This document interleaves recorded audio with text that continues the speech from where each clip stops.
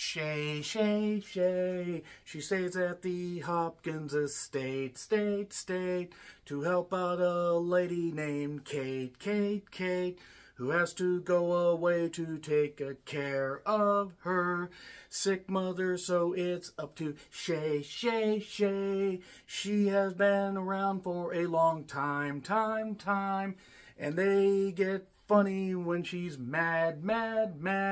But is it all in her head, or is she Shay? Will she save the day? It's up to Shay. Oracle, streaming now on Max. Used to be HBO Max, but now it is just Max. They took off the HBO, the recognizable part, for some reason. That has nothing to do with this movie, though. This was directed by Daniel DeGrado, who's done television, shorts, as well as some movies. Check out his IMDb page for the full list of his work. Written by 3 different people. Corey Harrell, who did Meet the Blacks 2. Jamie Piermack Sullivan, who did Beast. You know, the movie that was marketed as Idris Elba punching out a lion. One of 2 movies that Idris Elba had in August of 2022. God, that seems so long ago, and it really wasn't. 3,000 Years of Longing. Both those movies were out of theaters really goddamn quickly. Speaking of Idris Elba, nowhere near this goddamn movie. Heather Graham is, though, but before I get to Heather Graham, and boy, would I like to get to Heather Graham. Nevertheless, Michael Arlen Ross, not to be confused with Bob Ross, entirely different lines of work. No Happy Little Trees, not even in Teresa's. Teresa's and the Ruins are 2 horror movies from the later 2000s that I feel don't get nearly enough love, even though Teresa's, ooh boy, it was kind of mean-spirited, wasn't it? That being said, memorable. Maybe not for all the right reasons, but nevertheless, Heather Graham plays Kate, who owns Hopkins Estate. It's been in her family for generations. Used to be a plantation. So a lot of ghosts of the past and a lot of atrocities took place on this particular land and in that house. And that stuff should never be forgotten about. Restitution, all that stuff should be made because no human beings deserve to be treated like that. Absolutely horrifying. Good backdrop for, you know, as far as subject matter and everything. Kind of reminded me of Antebellum, except Antebellum was absolute goddamn dog shit. Holy cow. Whoo! That being said, Antebellum and this movie are entirely different. Because Antebellum got quite a marketing campaign. This was literally just dumped on Max. Either today, as I'm recording this, on Halloween, or within the past couple days. And I think it was just today, just in time for Halloween. But by the time you see this, you might not, see this before Halloween is over. Also, happy Halloween. So, Ryan Destiny plays Shay. She's a struggling college student. She has a roommate, Jasmine, Ariel Martin. Not Ariel Winter. Not to be confused with her, but yeah, Jasmine watches horror movies, and then she gets high, and then she gets high, and then she gets high, and they're roommates, they're fun gals. We know this because they briefly discussed their history, kinda, maybe, sorta. Shay ends up taking a job helping Kate at the Hopkins estate. And then let's just say things don't really go all that well because the kids are obviously creepy, very, very creepy, and even though every red flag is going up and flashing neon signs and basically on fire, telling her not to go here, she decides to go there because she feels drawn to this place. And then let's just say weird, creepy, ghostly shit happens. And that's pretty much it for the non-spoiler edition of this particular plot. I will say right now that while I appreciate the cast for doing their best, it wasn't a very big cast. I mean, really, it's Ryan Destiny, Heather Graham, Ariel Martin, there's Patrick, Samuel, Isaiah Hunter, who is fine. He's in a supporting role. He drives. He's kind of like an Uber guy, I guess, driving Shay to and from this particular place. Heather Graham, by the way, is 53 this year and looks fucking incredible. She looks half that. Great genetics on her. She's going to be in Suitable Flesh coming up soon. And this movie, apparently, according to the end credits, which this isn't a spoiler, it said Universal Studios 2021. So apparently this film has sat on the shelf for 2 years, even though it got a release. According to IMDb, I think it got a release earlier this month. So, and then it just got shoved out on Max. So I assume maybe it was in a few theaters. Maybe it was, you could only find it on microfiche. I don't goddamn know. But yeah, it just got shoved onto Max. I'd never heard of this goddamn movie. Decided to fire it up. Okay, so how is it? It's fucking rotten. It's really, really rotten. The story is simplistic, yet entirely incomprehensible. You could tell the three people wrote this goddamn movie because there are neat little ideas. There are things that could work. They don't let any of this play out. Character motivations just go completely out the goddamn window. People will end up getting hurt, yet somehow okay. One person gets hurt through very stupid means. It's absolutely hilarious. There are a few hilarious moments in this, but unfortunately, this movie just doesn't end up working out all that well. There is this one funny line. What am I doing in this strange house? Because this is not my beautiful house. This is not my beautiful wife. This is not my beautiful life. My God, what have I done? And as the days go by. So we basically are just going to bring on the producer here again, because you actually sat and watched some of this and you didn't understand why she didn't just leave the house. Basically, Shay is talking to Blair. She's also talking to Chase and Andrew. Chase and Andrew are the two sons, and Blair is the daughter, and things are going weird. She feels a connection to Blair, who, it turns out, has had her own loss, and no child should have to suffer loss like that. Adopt, don't shop, by the way. Adopt, don't shop. Hi. Are you going to say anything? You like Heather Graham? I should just do the review like this, and well, I don't want to scream in his ears. Anyway, let me just lay him down right there. He's going to have to get treats after the... Oh, God, he's just looking at me all kinds of pissed off right now. All right. Yeah, this movie just ends up being a just convoluted but simplistic mess. I mean... Things that you're like, okay, people are seeing, you know, certain things are going on, certain ghost things are going on. It's just, this movie was absolutely just terrible. I mean, it is, I'm not saying don't check it out.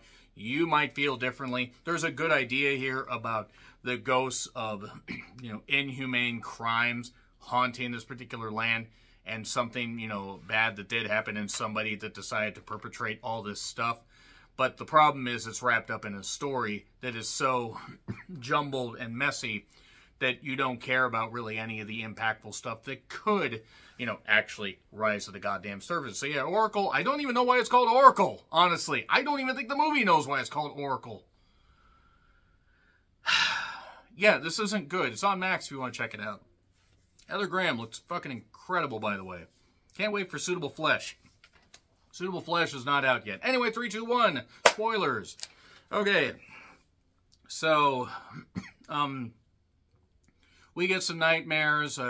Badly edited, by the way. Slam us right into that stuff. Shay and Jasmine struggling financially. I do say Ariel Martin actually has a pretty good look. I could see her rising up in horror movies. The girl who plays Shay, she's not bad. She's not bad. She tries her best here. Racism talk. It was they said something about Atlanta, I think, so this was filmed somewhere in Georgia, I assume, or the surrounding areas. After a brief introduction, Shay isn't sure she wants to take that. Jasmine basically tells her it's a really, really bad idea. And Blair is the young daughter that Shay talks to, seems to have a connection with. And then there's a branding iron that's used at one point because plantation, because why not? Shay feels drawn to this place. She ends up going back to it because, you know, Heather Graham calls her in the middle of the night. I wish she'd call me in the middle of the night, but I'd have to be rich. Anyway, $500, please come stay with the kids while I go take care of my sick mother. That we never see, by the way, but apparently she was at the hospital in one particular scene, so I guess, unless she was just taking a break there for the hospital food, they have such a great bland buffet there. And, yeah, the power snaps on and off. We see ghosts all around the goddamn place. Creepy drawings from the kids. Chase believes that Shay is insane, in Shane, as it were. And there's a few parts where, like, Kate makes them wash their hands in really, really hot water. And Blair basically says, she told me to clean myself. She told me to wash every bit of it off. Watch every bit of what? You. Because it turns out, by the way, I'm just going to spoil it, Blair's dead. Blair's dead. Just in case you didn't quite figure that out. Because the boys never interact with her. And nobody noticed this. Nobody, by which I mean Shay. She left her keys in Patrick's car, so Patrick decides to go back and get her. And then there's Mama Little, Baby Love, Shortening, and boy, you can read up about the history of that particular song. Yeah. And then Shay tries to break out. She manages to break a window despite the fact she's allegedly trapped there. Patrick shows up, and a shard of glass goes right through his neck, which is funny. It was funny to me just because it was so badly done. Special effects are dog shit. And I know this probably has a small budget, but the lighting is terrible. It turns out that Jasmine did a little bit of research, just straight out of Get Out, where there's this lady that did really, really bad shit, and killed a bunch of slaves, and then eventually got taken over by these people that she should not have kept as human slaves. Pretty goddamn terrible. Jasmine shows up, and then we get a spinny camera thing with Shay and Blair. Blair is talking to the children at this point because she's absolutely goddamn just off her fucking tits. Chase believes she's insane. Andrew says, I see things too, or whatever. So Chase evidently doesn't. There's a point where Jasmine's there. Shay sees the ghost and runs with a sharp object and stabs Jasmine in the gut. Keep that in mind. Shoves her outside so she can be safe because she's trapped in this house. And then she's talking to Blair, this ghost, and then the ghost of the mother shows up and won't let her leave. Also, it turns out that Blair had a best friend, that Abigail, that Shay apparently is a descendant of, I guess, because movie? And then, so, well, Jasmine's bleeding out on the goddamn porch. Patrick's dead. She has to basically find a way to escape, and she goes with Blair and tries to jump out the goddamn door, and she sort of does. The kids are outside. Heather has called by this point while she's in the basement, or Shay is, and says, I don't have a daughter. And oh my god, it turns out that Blair's dead. We get flashbacks, we get other bullshit of the nutty mother running through the house with a gun. And then the ghost is going to kill Shay, but then the slave ghost pull her back. There's this Iron Maiden helmet thing that she puts on the ghostly mother. And Jasmine apparently is fine, despite being gut stabbed. Yeah, that's it. Had to make sure that went in the goddamn trash. I am never watching this again. Watch it. Your mileage may vary, but maybe there was a good movie in here and it just got badly edited. But this was 85 minutes and felt like it took forever. Simplistic, incomprehensible. That's a tough combo. Yeah, it gets an F. I'm sorry, it gets an F. Sorry. Gotta call it like I see it. Agree, disagree, what I said, like, share, subscribe, Twitter handle in the description. I'm John Rentlin. I'll see you soon.